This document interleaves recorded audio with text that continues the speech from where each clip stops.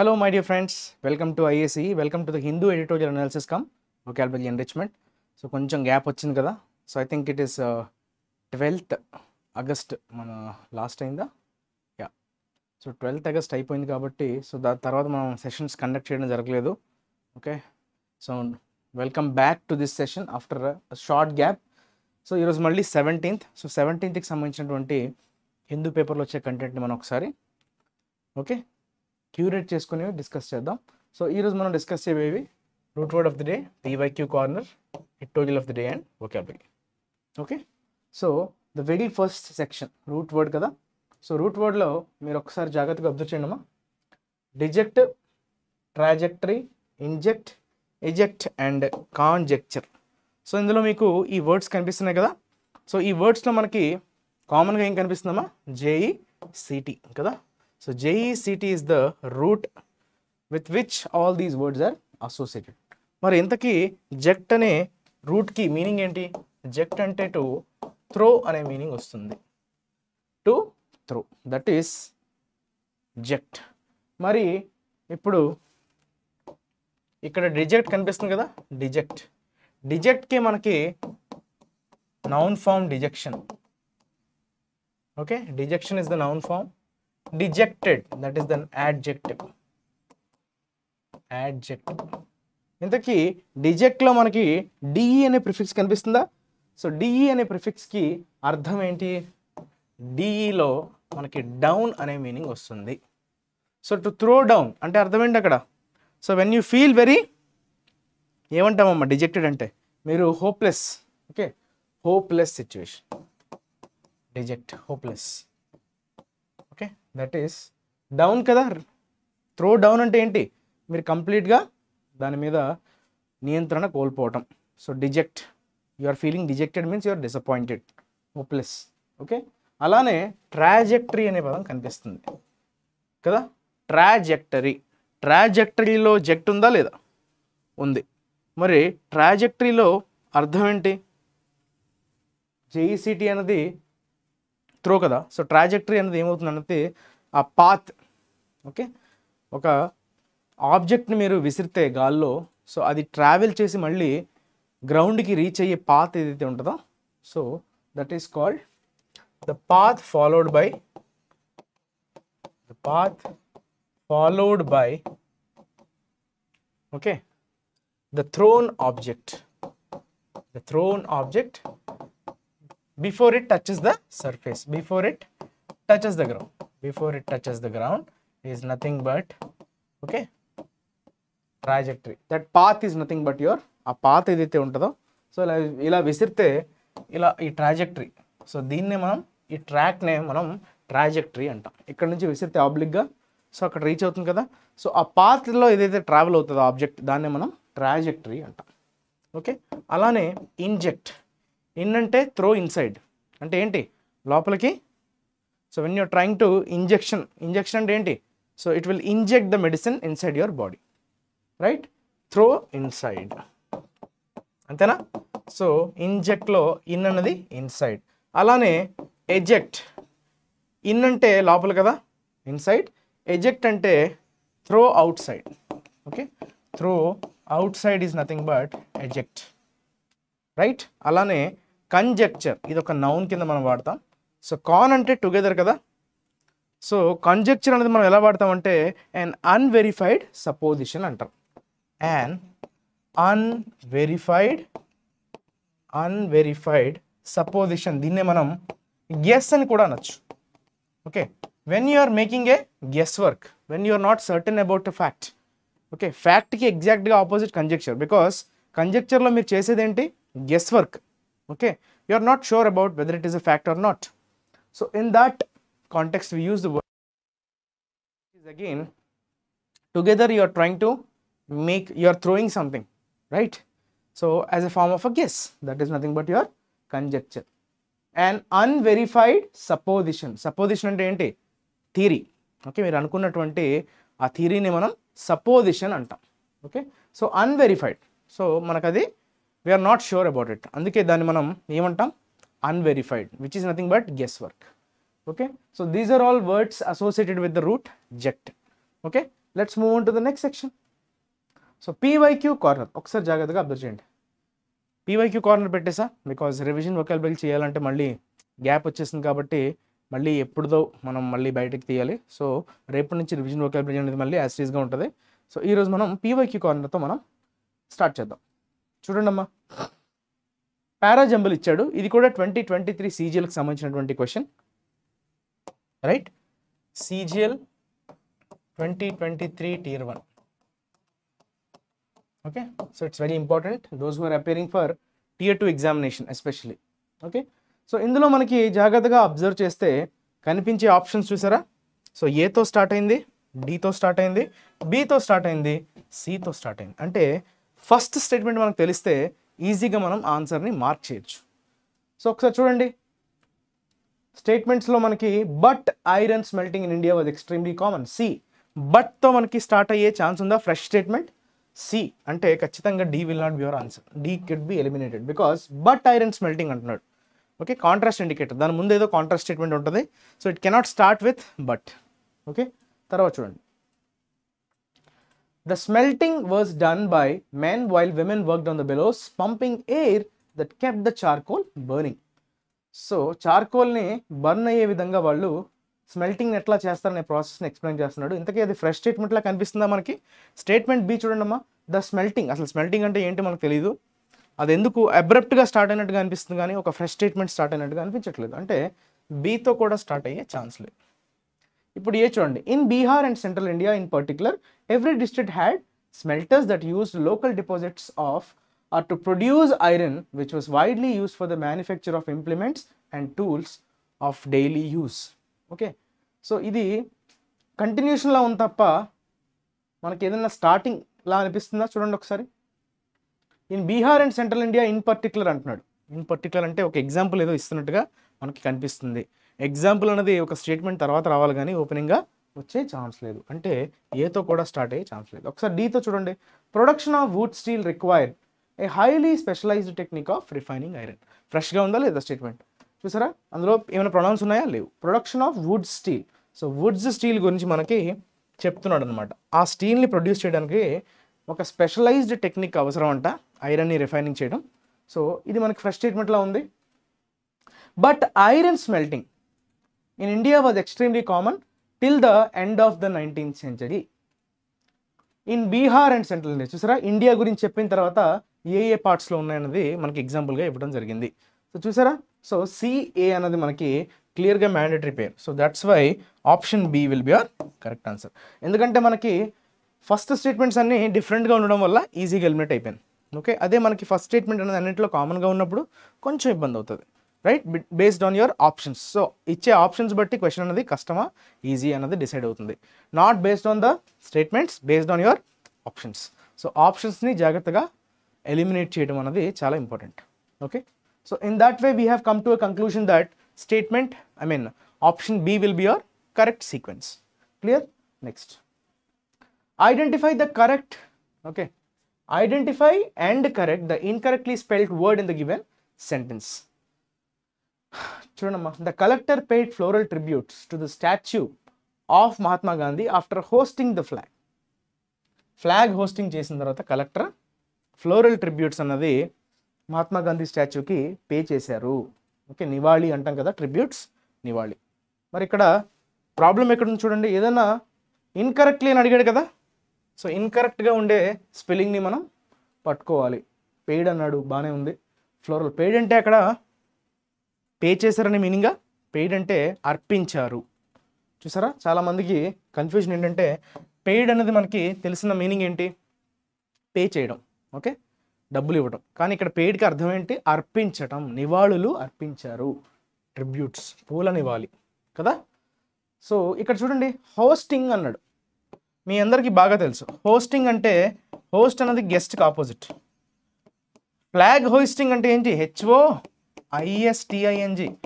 Hoisting అంటే ఏంటి? ఫ్లాగ్ని unfold చేయడం, జెండా ఎగరవేయటం, దట్ ఈస్ హోయిస్టింగ్. అంటే HOIST ఉండాలి. So statement option B will be your correct answer. HOISTING, hoisting, flag hoisting అనాలి. హోస్టింగ్ అనేది wrong. Okay, so minute errors అమ్మ, జాగ్రత్తగా మీ ప్రెజెన్స్ ఆఫ్ మైండ్ని మాత్రమే చెక్ చేయబడతాయి. ఓకే, మీకు ప్రెషర్ ఉంటుంది కదా ఎగ్జామ్ ఎన్విరాన్మెంట్లో, ఆ ప్రెషర్లో మీరు ఎట్లా దాన్ని గుర్తుపట్టగలుగుతున్నారు అనేది ఛాలెంజ్. సో మీకు వీలైనంత ఎక్కువ ప్రాక్టీస్ అనేది ఉండాలి, అవసరం.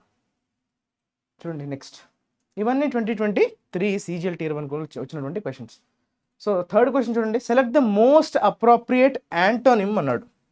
సో ఆపోజిట్ వర్డ్ మనల్ని అడుగుతున్నాడమ్మా. The thief was cot with a స్పరియస్ Picasso painting. స్పరియస్ అనేది మనకి అండర్లైన్ చేసిన వర్డ్ అనమాట. ఓకే, ఈ సెంటెన్స్లో మనకి స్పరియస్ని వాడు అండర్లైన్ చేశాడు, దాన్ని ఏమడుగుతున్నాడు, యాంటోనిమ్ అడుగుతున్నాడు. Picasso painting. స్పరియస్ అంటే ఏంటి? స్పరియస్ అంటే సంథింగ్ విచ్ ఈజ్ ర్యాండమ్. ర్యాండమ్ని మనం ఏమంటాం, స్పరియస్ అంటాం. ఓకే, అప్పుడు ర్యాండమ్కి ఎగ్జాక్ట్గా ఆపోజిట్ ఏమవుతుంది, సంథింగ్ విచ్ ఈజ్ ర్యాండమ్ అంటే దానికి మనకి ఎక్కడి నుంచి వచ్చింది అన్నది ఒక ఇన్ఫార్మ్డ్ సోర్స్ అనేది ఏమీ ఉండదు. So that is considered as spurious. Something is స్పరియస్ అంటే we don't know the exact origin are exact okay source of that particular item. So random అనే మీనింగ్ వస్తుంది. సో ఖచ్చితంగా ఆన్సర్ ఏమవుతుందమ్మా, ఆథెంటిక్. ఆథెంటిక్ అంటే ఏంటి, we know the source. చాలా informed సోర్సెస్ని మనం authentic అంటాం. So authentic will be the, ఇది కూడా యాడ్జెక్టివే కాదు, స్పరియస్ యాడ్జెక్టివే, ఆథెంటిక్ కూడా యాడ్జెక్టివే. So authentic is the antonym of స్పరియస్. Okay, next fourth question చూడండి. Select the option that can be used as a one word substitute for the given group of words. One word substitute ఇంతకీ ఏది? Okay, ఇవ్వలేదు question, question eliminate అయిపోయింది. Okay, one who abandons the religion. One who abandons the religion. So రిలీజియన్ని కంప్లీట్గా పక్కకు తీసేయడం, దాన్ని పట్టించుకోకపోవడం, దానికి అంత ఇంపార్టెన్స్ ఇవ్వకపోవడాన్ని అటువంటి వ్యక్తిని one who abundance the religion what do we call? So atheist, priest, ఈగోటిస్ట్. మీకు అందరికీ తెలుసు ఈగోటిస్ట్ అన్నది. ఓకే, సెల్ఫ్ డబ్బా అంటాం కదా, ఈగోటిస్ట్. ఈగోటిస్ట్ అంటే అర్థం ఏంటమ్మా, సెల్ఫ్ బోస్టింగ్ పర్సన్. ఓకే, తన గురించి తాను ఎక్కువగా మాట్లాడే వ్యక్తినే మనం ఈగోటిస్ట్ అంటాం, సెల్ఫ్ బోస్టింగ్ పర్సన్. ప్రీస్ట్ అంటే మీ అందరికీ తెలుసు, రైట్? ఇంకా ఆరాధనలోనే ఉంటారు ఆయన.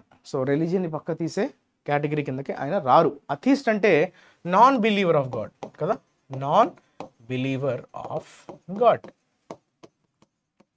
థీస్ట్ అంటే one who believes in God and అథీస్ట్ who does not believe in God. అలానే అగ్నాస్టిక్ అనే వర్డ్ కూడా ఉంటుంది.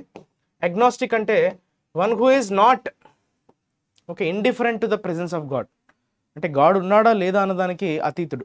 So he never bothers about the existence of God. God ఉన్నాడా లేదా అన్నది ఆయనకి immaterial. So he's called agnostic.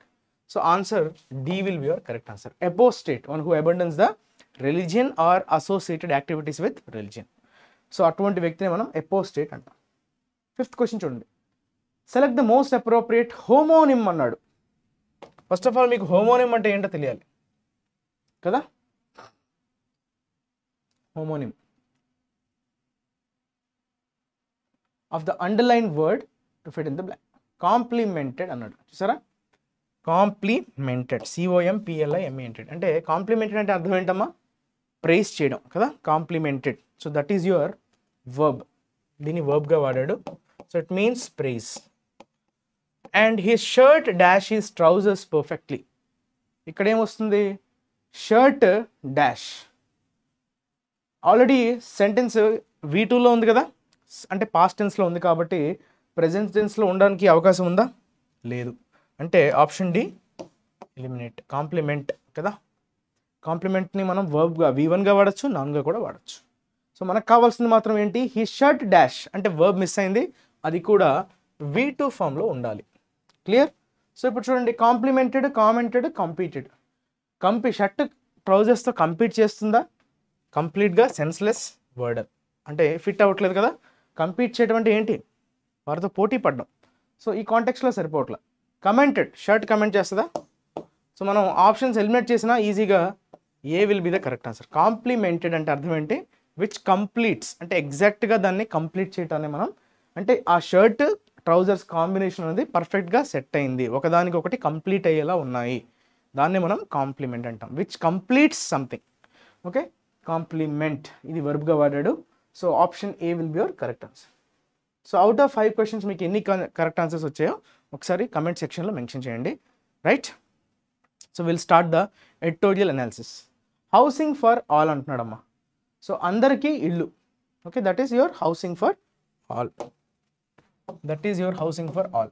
Addressing housing shortage in urban areas requires urgent concerted efforts. Okay, అంటే అందరికీ సమష్టి కృషి అన్నది అవసరం. ఎఫర్ట్స్, కన్సర్టెడ్ ఎఫర్ట్స్ అంటే అర్థం ఏంటమ్మా? సమిష్టి కృషి చాలా అవసరం. ఎస్పెషల్లీ ఎక్కడమ్మా? అర్బన్ ఏరియాస్లో మనకి ఏవైతే హౌసింగ్కి సంబంధించినటువంటి షార్టేజెస్ ఉన్నాయో ఆ షార్టేజెస్ని మనం పరిష్కరించేటప్పుడు మనకి అవసరమైంది ఏంటి? చాలా తక్షణమైన అదేవిధంగా సమిష్టి కృషి అన్నది అవసరమని అక్కడ మనకి ఎడిటింగ్ యొక్క ఒపీనియన్ మనకి ఆ సైడ్ హెడ్డింగ్లో క్లియర్గా కనిపిస్తుంది. Okay, urgent and concerted efforts. ఎక్కడమ్మా? అర్బన్ ఏరియాస్ గురించి మాట్లాడుతున్నాడు. ఓకే, సో ఇదంతా మనకి అర్బన్ ఏరియాస్లో వచ్చినటువంటి హౌసింగ్ షార్టేజ్ మీద మన ఆర్టికల్ అనేది ఉండబోతుంది. ఒకసారి చూద్దాం. ఓకే, దీన్ని జూమ్ అవుట్ చేసే clear. Okay, the announcement by Prime Minister Narendra Modi of a scheme to help the urban poor build houses in cities is a signal that the government is to undertake one more plan to address the problem of a shortage in urban housing. So Prime Minister Narendra Modi ఒక announcement చేశారు. Okay, ఒక scheme గురించి. ఆ scheme ఏంటమ్మా?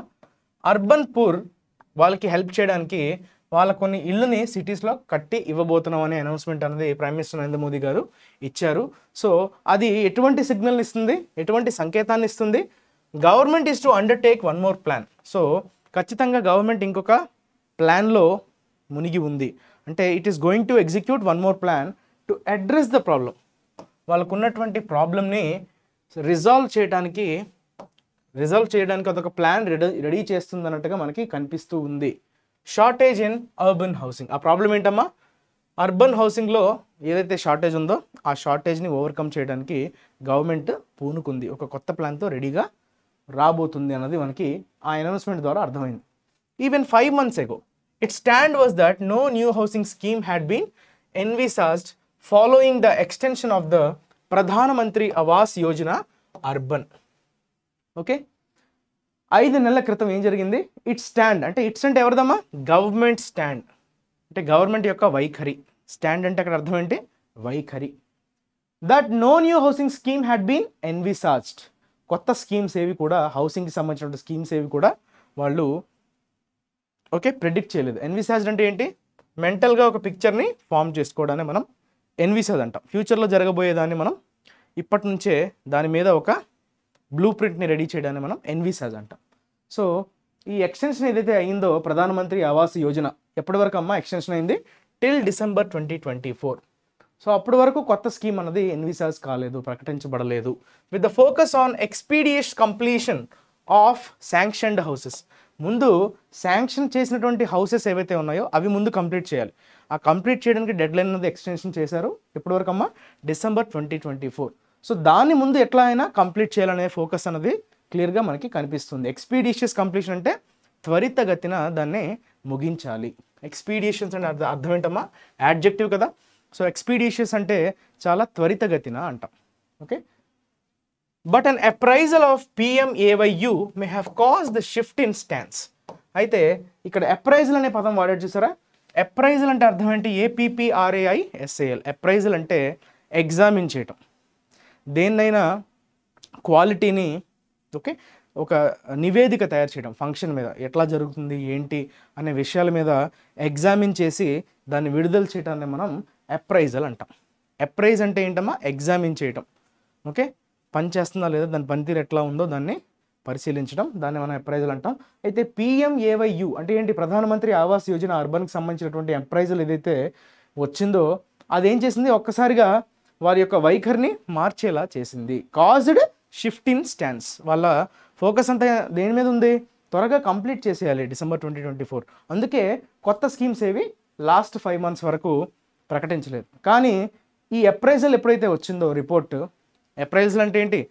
ఎంతవరకు వచ్చింది, ఇంకా ఎంతవరకు చేయాల్సి ఉంది, అండ్ సంథింగ్ మనకి ఆ పర్టికులర్ PMAYU అనే ఏంటమ్మా అది స్కీమ్, ఆ స్కీమ్ సంబంధించినటువంటి అప్రైజల్ వచ్చిన తర్వాత ఒక్కసారిగా వాళ్ళ వైఖరిలో ఒక షిఫ్ట్ అనేది కనిపించింది అనమాట. It also indicates that housing for all is still a long way అవే, చాలా దూరంగా ఉందంట.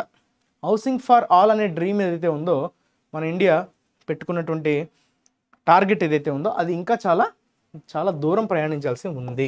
అంటే in the last 8 years since the launch of PMAYU, only 2/3 of the sanctioned houses or 76.25 lakh houses out of about 1.19 crore sanctioned were either completed or handed over as on August 14th. August 14th వరకు statistics చూసుకుంటే కనుక 3 వంతుల్లో 2 మాత్రమే, ప్రతి 3 ఇళ్లలో 2 మాత్రమే sanction అయ్యాయంట. Okay, అంటే figures రూపంలో చెప్పాలంటే 76.25 lakh హౌసెస్, దగ్గర దగ్గర 1,19,00,000, ఓకే 1,19,00,000 హౌసెస్ శాంక్షన్ అయితే వాటిలో కేవలం 76,25,000 హౌసెస్ మాత్రమే హ్యాండ్ ఓవర్ చేయడం కానీ కంప్లీట్ అవ్వడం కానీ జరిగినట్టుగా మనకి స్టాటిస్టిక్స్ చెప్తున్నాయి. The central assistance released was 1.49 lakh crore. The center share has been limited to 24.4%, while that of states and urban local bodies is 16%. అయితే దీనికోసం విడుదల చేసినటువంటి ఫినాన్షియల్ అసిస్టెన్స్, ఆ హెల్ప్ ఎంతమ్మా ఫినాన్షియల్గా? ఓకే 1.49 lakh crore రూపీస్ ఇది విడుదల చేసింది సెంటర్. అలానే సెంటర్ రిలీజ్ చేసినటువంటి ఫండ్ ఏదైతే ఉందో అది ఓవరాల్గా చూసుకుంటే దాని వెయిట్ ఎంత 24.4%, అంటే ఆల్మోస్ట్ 25% దగ్గర వరకు సెంటర్ అనేది కాంట్రిబ్యూట్ చేసింది. While that of states and urban local bodies వాళ్ళ కాంట్రిబ్యూషన్ ఎంత 16% ఉన్నది అని క్లియర్గా మనకి చెప్పడం జరుగుతుంది. రైట్, అంటే 40% రెండు కలిపి. ద రిమైండర్ అంటే మిగిలింది ఏంటవుతుంది, ఆల్మోస్ట్ 60% కదా. సో 40.4% అంటే మిగిలిన 60 కదా almost. So that has to come from beneficiaries. ఆ మిగతా సొమ్ము ఏదైతే ఉందో వాళ్ళు బెనిఫిషరీస్ ఎవరైతే లబ్ధిదారులు ఉంటారో వాళ్ళ దగ్గర నుంచి 60% రికవర్ చేయాల్సి ఉంది. Of the estimated total investment of 8.31 lakh crore for the 1.23 crore houses originally proposed, the beneficiaries have to shell out 4.95 lakh crore. చూసారా, ఇదంతా స్టాటిస్టిక్స్. ఏమంటున్నాడు, 8.31 lakh crore అన్నది టోటల్ ఇన్వెస్ట్మెంట్ అనమాట, ఎస్టిమేట్ చేసినటువంటి ఇన్వెస్ట్మెంట్. ఈ ప్రాజెక్ట్ స్టార్ట్ చేసినప్పుడు ఎంతమందికి 1,23,00,000 ఇళ్ళని మంజూరు చేసేటప్పుడు సో వాళ్ళు చేసినటువంటి ఎస్టిమేషన్ ఎంత వచ్చిందమ్మా 8.31 lakh crores. అయితే ఇప్పుడు ఇంకా బకాయి ఉన్నదంతా 4.95 lakh crore అన్నది ఇంకా బకాయి ఉంది. అది కూడా బెనిఫిషరీస్ వాళ్ళు కాంట్రిబ్యూట్ చేయాల్సి ఉంది. Okay, because already government and local bodies have already contributed 40%. Under the proposed scheme, the share of the beneficiaries should be brought down to at least 40%. ఇప్పుడు ఏదైతే 60% ఉందో దాన్ని 40%కి తగ్గించేలాగా ఇప్పుడు కొత్తగా వచ్చినటువంటి ప్రపోజల్ అన్నది ఆ బెనిఫిట్ని ఇవ్వబోతుంది. 60% అనేది వాళ్ళు అఫోర్డ్ చేయలేరు. సో మనం ఒక 40% తగ్గిస్తే ఇంకో 20% మనం సర్దుబాటు చేద్దాం. As a parliamentary committee report highlights, as beneficiaries are not in a position to fully pay there share because of their లో ఇన్కమ్. వాళ్ళకు ఉన్నటువంటి తక్కువ ఆదాయం వల్ల వాళ్ళు ఆ మొత్తాన్ని బకాయి ఉన్నటువంటి ఆ మొత్తాన్ని వాళ్ళు పే చేయలేరు. కాబట్టి 40%కి మనం తగ్గించే ప్రయత్నం చేద్దామని ఈ కొత్త స్కీమ్ ఏదైతే ప్రపోజ్ చేశారో అందులో హైలైట్ చేయబడింది. 40%కి ఒక పార్లమెంటరీ కమిటీ ఇచ్చినటువంటి రిపోర్ట్ని ఆధారంగా చేసుకొని వాళ్ళు ఆ డెసిషన్ అనేది తీసుకోవడం జరిగింది. బెనిఫిషరీస్ అంటే లబ్ధిదారులు కట్టే పరిస్థితిలో లేరు because of their low income. Even though some state governments try to help such beneficiaries access bank loans, financial institutions have been lukewarm in their responses, citing the lack of proof of sustained income. అయితే ఈ నిధుల్ని సమకూర్చడానికి state governments కూడా కొంత పాత్ర వహిస్తాయి. ఎలా, ఇప్పుడు ఏదైతే లబ్ధిదారులు ఉంటారో వాళ్ళకి బ్యాంక్ లోన్స్ ఇప్పించడం కానీ ఫినాన్షియల్ ఇన్స్టిట్యూషన్స్ ద్వారా వాళ్ళకి ఏమైనా నిధులు సమకూర్చేలాగా హెల్ప్ చేయడం అనేది స్టేట్ గవర్నమెంట్ ఎప్పుడు చేసేదే. కానీ ఈసారి ఏమైంది, హ్యావ్ బీన్ లూక్ వామ్ అంటే అంతగా రెస్పాండ్ అవ్వట్లేదు స్టేట్ గవర్నమెంట్స్ కూడా. అయితే ఎందుకు అవ్వట్లేదంట, what is the reason? In the responses citing the lack of proof. అయితే వాళ్ళు ఎందుకంట అలా మౌనంగా ఉండిపోయారు? బికాస్ సైటింగ్ అంటే వాళ్ళు చూపిస్తున్నటువంటి సాకు ఏంటి, సాకు కాదు అంటే చూపిస్తున్నటువంటి రీజన్ ఏంటంట, lack of proof of sustain income. So వాళ్ళందరి దగ్గర ఒక రెగ్యులర్ ఇన్కమ్ అనేది ఎవ్రీ మంత్ వస్తుంది అనే ఒక నమ్మకం లేనప్పుడు వాళ్ళు లోన్స్ పరంగా ఇవ్వడానికి సంశయిస్తారు.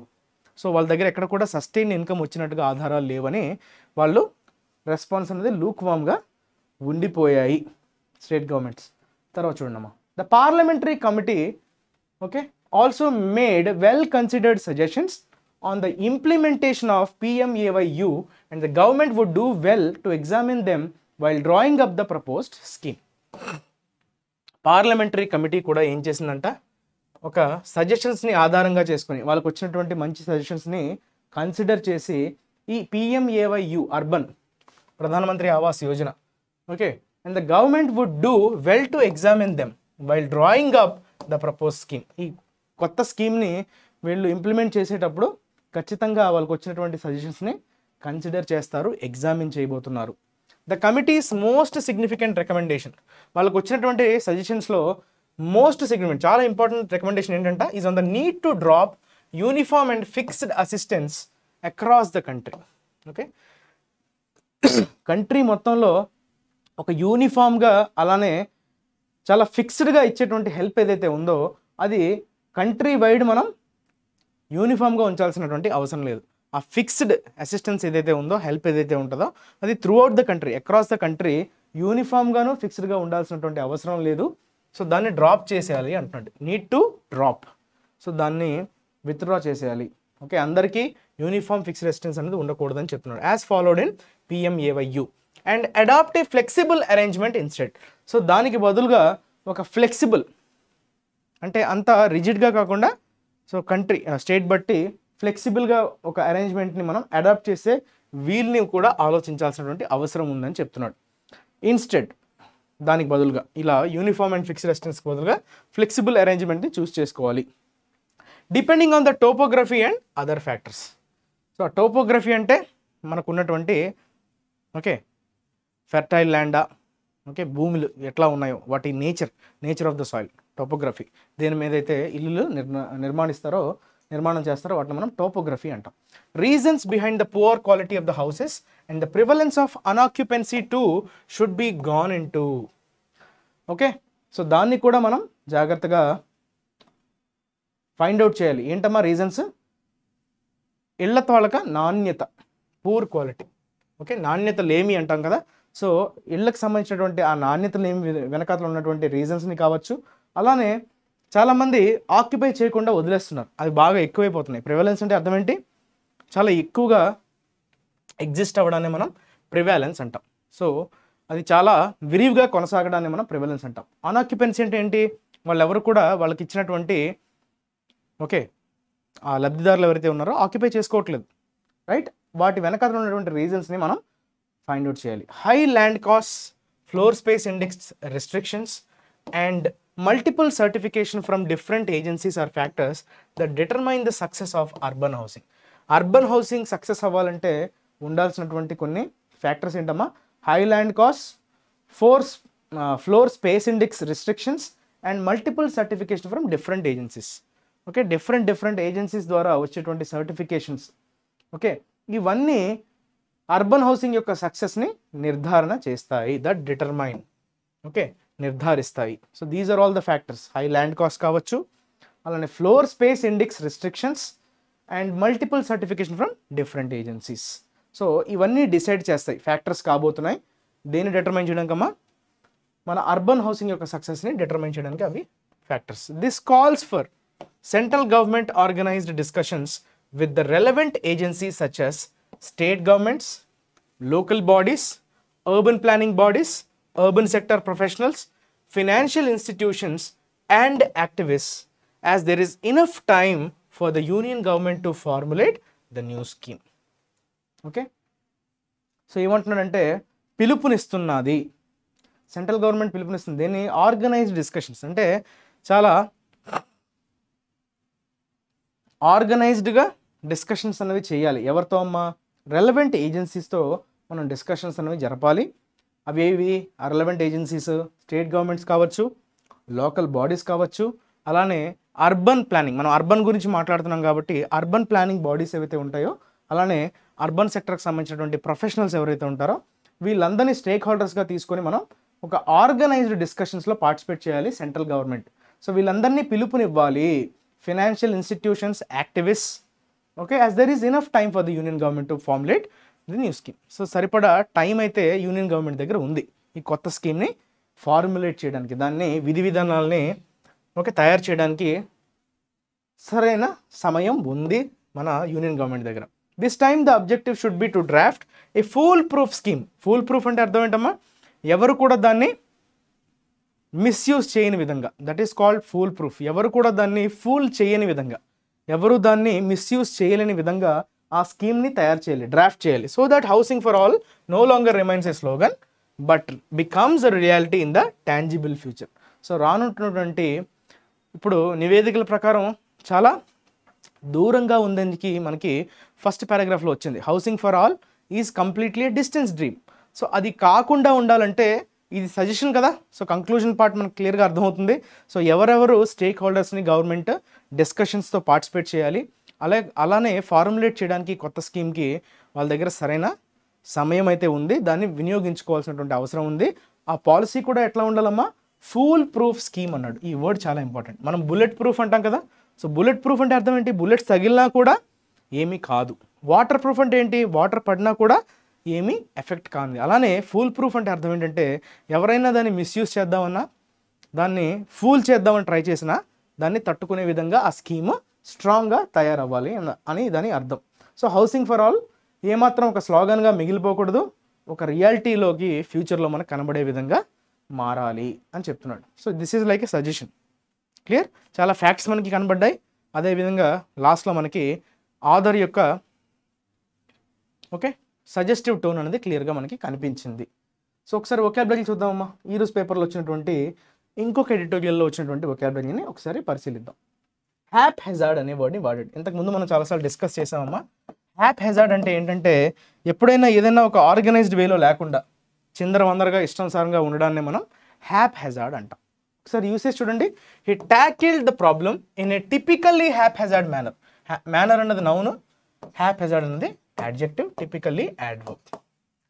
చిందరవందరగా ఒక ఆర్గనైజ్డ్ వేలో లేకుండా, ఓకే, డిజల్టరీ, ఆర్బిట్రరీ, స్లాప్ డాష్ అంటే ఏమాత్రం కేర్ తీసుకోకుండా, సరిగ్గా దాన్ని కేర్ తీసుకోకుండా చేయడాన్ని హ్యాప్ హెజార్డ్ అంటారు. Not having an obvious order or plan, సరైన ప్లాన్ కానీ ఆర్డర్ కానీ లేకపోవడాన్ని మనం హ్యాప్ హెజార్డ్ అంటాం.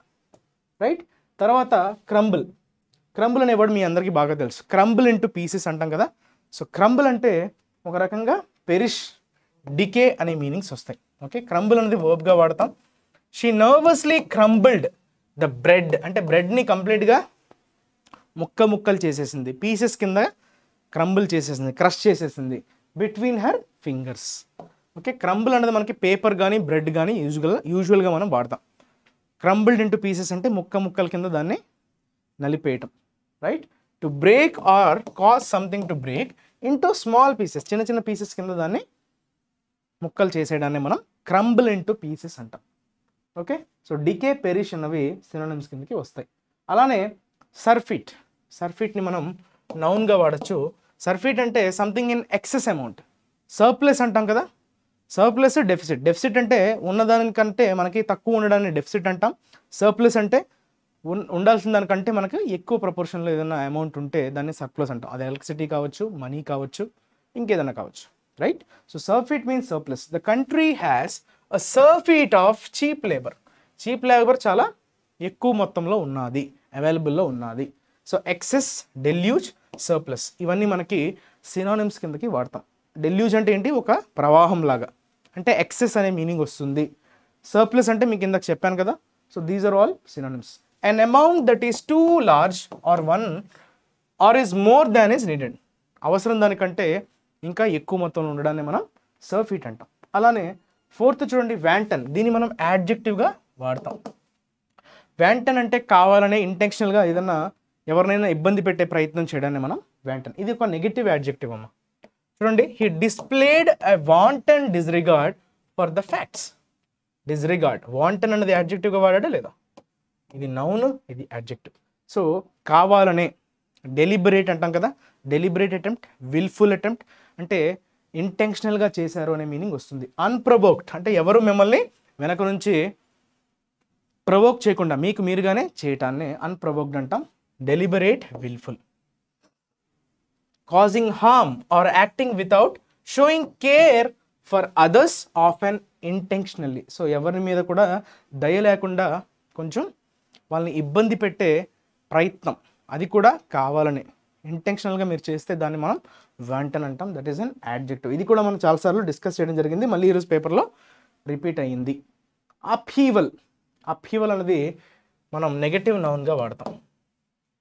ఓకే, అప్హీవల్ అంటే ఏంటంటే ఒక రకమైనటువంటి డిస్టర్బెన్స్.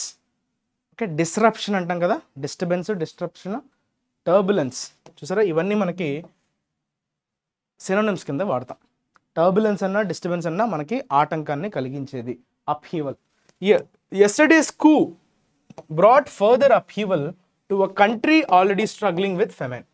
ఫెమైన్ అంటే ఏంటమ్మా, వరదలు కదా.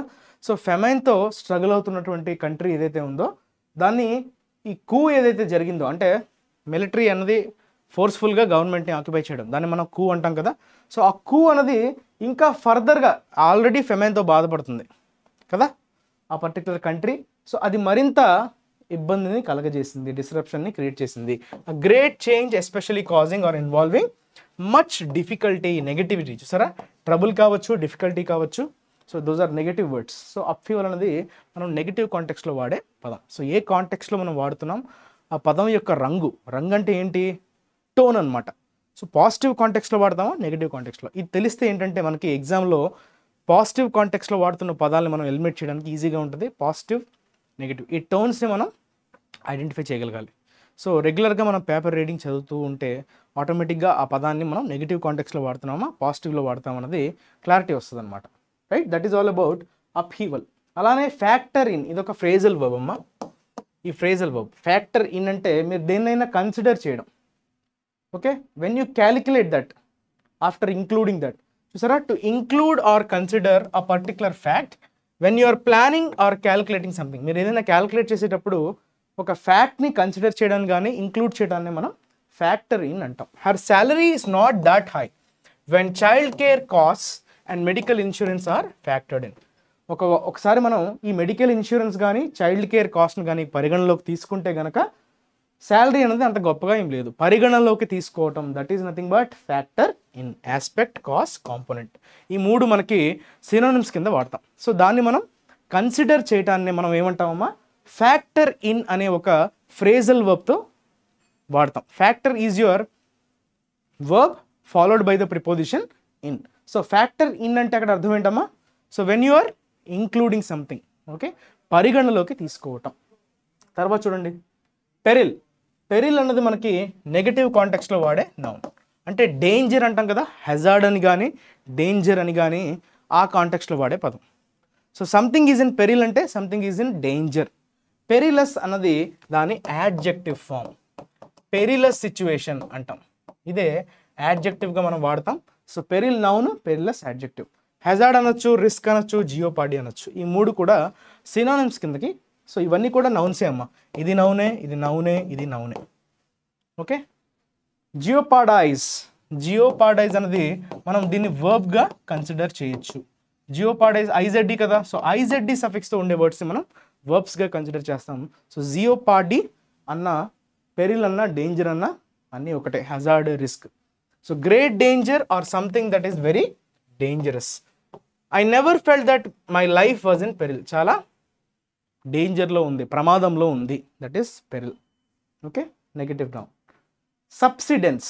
సబ్సిడెంట్ అన్నది దాని యాడ్జెక్టివ్ ఫామ్, సబ్సిడెన్స్ అనేది నౌన్ ఫామ్. సబ్సిడెంట్స్ అంటే ఏంటంటే, సబ్ అంటే ఏమనుకున్నాం మీ అందరికి తెలుసు కదా, సబ్ ఇన్స్పెక్టర్, సబార్డినేట్. సబ్ అంటే కింద, అండర్ అనే మీనింగ్ వస్తుంది కదా. సో సబ్సిస్టెన్స్ అంటే అర్థం ఏంటంటే, ఎప్పుడైనా ఒక బిల్డింగ్ కిందకి బాగా కూరుకుపోయింది అనుకోండి, దాన్ని మనం సబ్సిడెన్స్ అంటాం. కొలాప్స్ అనొచ్చు, సింకింగ్. ఓకే, ఒక్కోసారి నేలలోకి ఒరిగిపోతుంది కదా, దాన్నే మనం సబ్సిడెన్స్ అంటాం. The building had to be demolished because of subsidence. అది బాగా ఊరికిపోతుంది. ఓకే, ఊరుకుపోవడం వల్ల ఏం చేస్తున్నారు, దాన్ని కంప్లీట్గా కొలాప్స్ చేసేసారు, డిమాలిష్ చేసేసారు, దాన్ని కంప్లీట్గా పడగొట్టేయడం జరిగింది.